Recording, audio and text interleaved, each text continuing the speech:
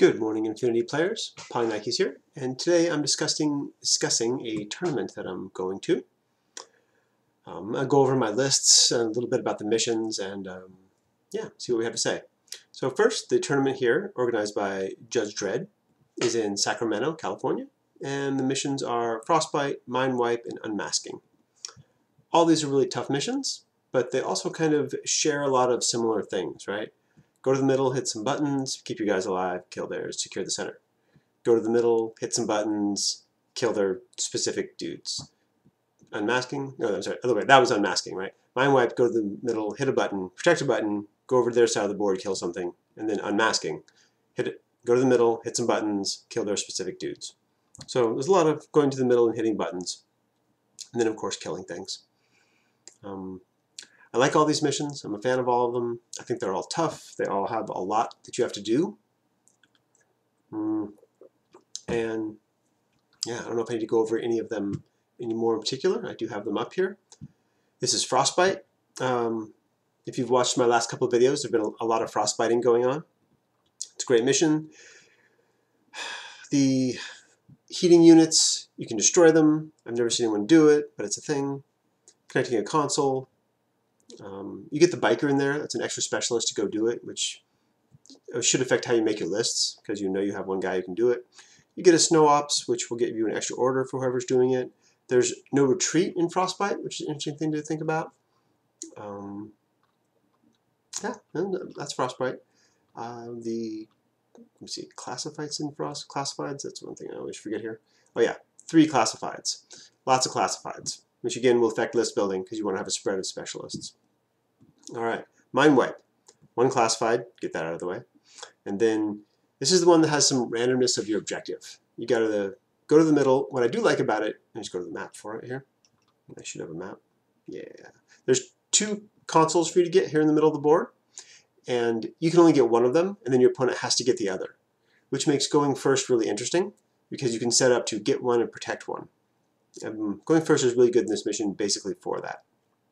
But there's no exclusion zone in this one, so your opponent can also set up to stop you from getting one, right?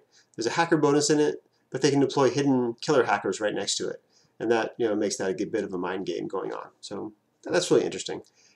Capture and Protect used to be like this. You have 2 buttons, you have to hit 1 before you could pick up the thing. I thought it was a much better mission when it had this, and I was happy to see this mechanic come back in Mind Wipe. And then the randomness of which you roll a d20 to figure out which one of these computer consoles you have to blow up. I don't really care about that. That's fine. You figure out what you have to do. Hackers are great in this because they get a +3 mod there. One of your hacker will be the specialist Uber hacker, the not data tracker for this mission.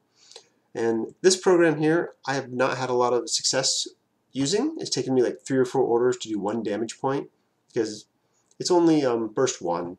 And it is damage 17, but the target's BTS 6, so getting wounds through on it is pretty hard. And in the last iteration of this mission, you had to do 3 wounds to it. And that made it really rough, because you get no objective points for doing 1 wound or 2 wounds. In the current iteration, you can see right here, if the structure is reduced to 0 or below, it's destroyed and off the board. So you only have to do 2 damage to it, which makes the data erasure program much more interesting and effective. Okay, so briefly, 3rd mission, which is Unmasking. Another interesting mission, no classifieds in this one, which I think is neat. I like that. 3 civilians out there. You have to hit a console to activate one, or to identify one, and then if it's the right one, well, if it's the right one or not, go kill it. Yeah, again, good for hackers because they get a bonus, right? Hacker bonus. There is an exclusion zone in this one, so it's a little harder to get to and protect the objectives early on. And remember that your opponent will be trying to get the same objectives you are, right? So you go up and hit one, identify, hit one, identify, hit one, identify, and then they'll be doing the same thing. So I really like skirmishing hackers because they usually have mines for this mission. And you can start, deploy it a little bit. You move up, get the objective, move on, lay a mine, move on, lay a mine, get the objective, move on, lay a mine. Should be out of mines. Move again, right? Get that objective. That's the theory. It never works out that easily. But if you can do anything to hinder your opponent in getting those identifications off, that helps you quite a bit in this mission, because they really can't get the good objective points. We'll go back to that in a moment here. The good objective points before they do that, right? 3 for killing the correct target. Each decoy is worth 1, right? Kill any decoys. Kill more decoys is worth another 1. And then at the end of the game, activated consoles. And then have more activated consoles. Okay, the same and more, yeah. And then have your guy not killed, right? So it's a 5 swing to get the right one killed. That's pretty much the game. All the other ones add up. Yeah, that's probably enough about the missions there. I guess you can talk a little bit about how to defend your HVTs. People do all sorts of things. Like some people like to put them all together so they can defend one area. I've tried that, had minimal success with it. Basically, just look for good spots. And if you try to mind game your opponent, it usually doesn't work. Like if there's one in the open, they'll just kill it because it's easy to kill and it's worth some points. So if you put the good one in the open, he'll just get killed. So because it is worth points to kill the decoys, usually you want to have your correct one as defended as possible, even if it's obvious that that's the one. But I guess having said that, killing more than one is kind of a feat in this mission. I find that the number of targets killed on both sides is usually 1 or 2 at the most. So yeah, maybe you can mind game it a little bit. All right, my lists. First list I have here. This is a fairly standard Charonted list for me. I guess it's a little bit geared towards Ariadne because I've got 2 Taigas, which I love to run into their spam of camel markers in the midfield because they dodge really well and they can avoid the mines. They can maybe guys reveal on them. If not, you can intuitive attack with your massive whip 12, right? I mean, maybe you get something out of that. And then I got a sensor in there as well. Again, same kind of thing. If I can just gum up their midfield with this stuff and find their guys, then my killers can kill them. All right, we'll have and a Yaugat sniper +1 burst MSV2. If I'm going first, they'll probably both be in reserve, so my opponent won't know where the MSV is coming from. I might be able to read it out of where the Dadarasai are, that's fair, but not exactly. And then, so once these guys run out and discover things, right, these guys can kill them. Of course, the Charonted can just auto-discover kill also. Especially if he's doing it through smoke, it's very, very safe. I usually do that. That's pretty much the first turn if I'm playing against Ariadne and I'm going first. We kill everything we can see with those guys. Yes, we don't get a lot done in the first turn. That's fine, right? We work through all that stuff. And then we've got mine layers. This is in case I have to go second because they might rush you with a bear, might rush you with anapodes, they might rush you with stray locks. I don't know why this camera is suddenly not working. We can reset that. Nope. Okay, we'll just kill the camera. Okay, so I don't know if I have to go second against Ariadne, they're going to rush you with something here. So we got some mine layers to be in the way. We got some Taigas can do a fine job of that being in the way. And you want to have these guys fairly well protected. You're pretty much turtling up at that point, right? Trying to hold them off with the midfield guys and the Taiga there. And for these specific missions, right, we have our Malingos hacker who can do the missions as we were talking about. He's got mines. He can start midfield or as close as possible. He can get the objectives with a hacker bonus. The list is a little bit short on specialists, right? We've got the medtech, the Caliban, the Malingos, and that is it, right? 3 specialists. So it's possible that opponent could work on them. In Frostbyte, you'll have the biker. We'll give you an extra one. But I do like this for all missions there, right? Because you got your Malingos who can get all the objectives there. It probably is a little shy on anti-material, which we'll need for mine wipe. Yeah, mine wipe here when you get up there. We'll definitely use the Malingos as the Uber hacker. Yeah, he can do it now as being a killer hacker. He couldn't for a while. And he can try to do it with the program. It's not great. Otherwise, you're trying to get a Dadarasai in there or the Osnat. It's possible, but not great. And of course, your Caliban has his decharges. Caliban is probably the more likely one to do it in all that. I love the Caliban. He's great against everything. I chose the engineer in this list to help with classifieds. It could have been the forward observer. It was really close because that would also help with classifieds. And you get a flash pulse.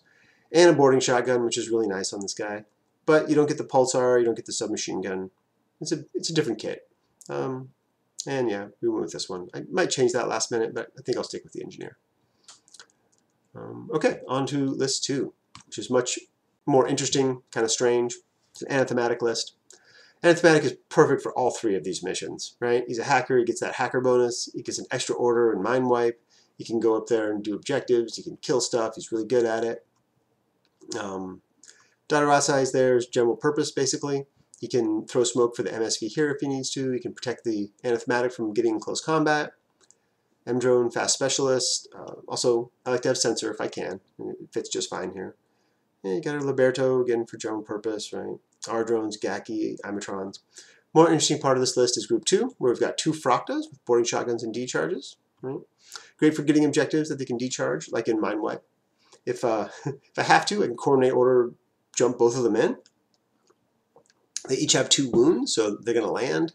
They're going to survive the landing, and then you can coordinate them onto the objective, right? If that works. You have your E-drone for your assisted jump. But yeah, that is kind of the plan, really, is not to use the Froctas on turn 1. Turn 1, use your Anathematic, your Caliban, your Liberto, your Gaki. Those are the primary turn 1 plays here.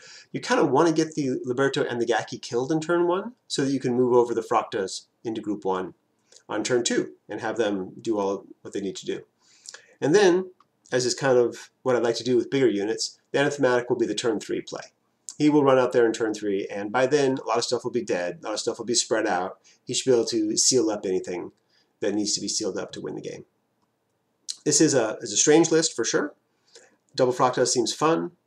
You can definitely bring one in on turn 1 if something you have to fight past that'll be good against. And then the opponent won't expect a second one. So that's pretty strong.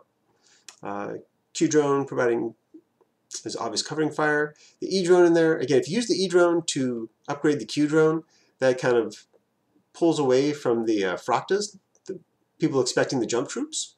So I kind of like that idea.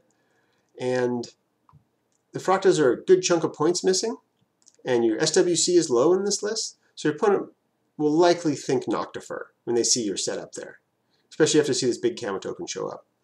So you kind of, telling or showing a Noctifer without actually showing it, but actually it's not there, it's 2 Froctas.